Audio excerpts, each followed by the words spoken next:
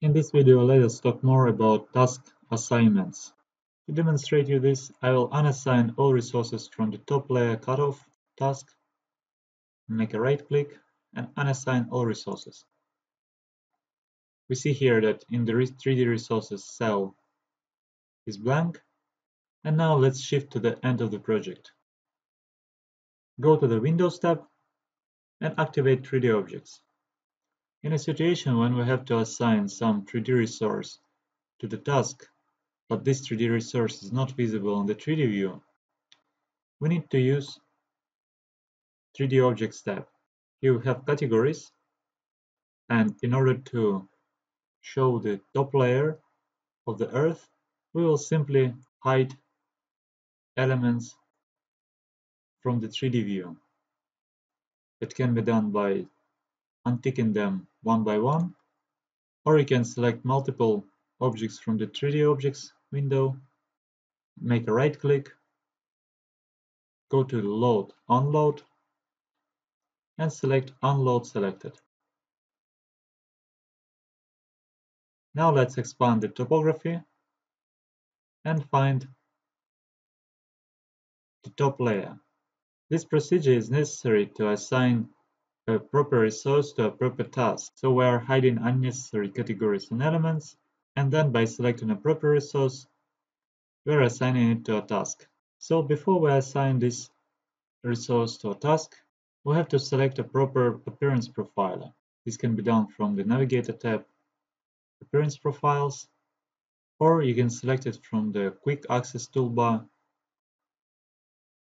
Appearance Profiles, and Excavation, the one that we created on the previous video. Select Excavation, highlight the resource from the 3D Objects window, then we need to select a task from the Gantt chart.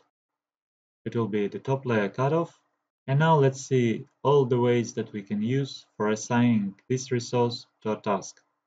First of all, you can make a right click or any place in the 3D view and select Assign to Selected Tasks. Choose it. And now one resource has been assigned. Let's roll back. The next alternative is to drag it from the 3D view and drop it over the highlighted task.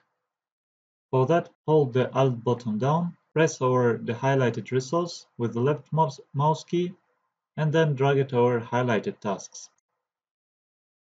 And you can see that this has been assigned. Unassign all resources, but this method may cause problems if you drop it over a wrong task, so you can mess up with the resource tasks assignment. In case of this 3D object was turned to a resource, you can assign it from the 3D Objects window. Make a right click over the surface and choose Assign to Selected Tasks.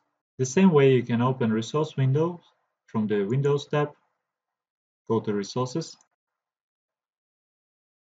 select the same object from the 3D view. You see that Resource surface has been highlighted. And from here you can either drag it from the list and drop it over the task, or making a right click over the resource, you can assign it to a selected task. All task assignments can be checked from the task properties. Open task properties from the Windows and select resources.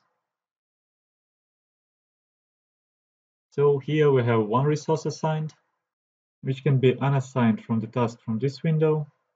Selecting the resource and making a right click over it, you can either unassign the particular resource or clear all resource assignments from the task. Or you can simply press over the delete button and delete it from the task assignments. Let's assign it back again. And from another side, you can check for what tasks resources have been assigned. For that, open the resource properties and click over the tasks. You can select from here the task that is associated with the resource. You remember that if you select a resource or 3D object, it's highlighted in purple. To clear selection, you can make a right click and then deselect all, or press Escape button a couple of times. To check out whether the appearance profiler and resource assignments is proper, scroll the focus time before the actual start of the task execution and see whether everything is fine with this resource. So this is the resource. So before the task started, its appearance is original color. Then during the task execution, we have a growth simulation, simulating the layering cutoff.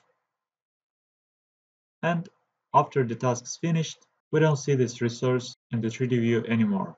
So this makes us to conclude that this appearance profile and resource assignment is correct. The task duration is 7 days.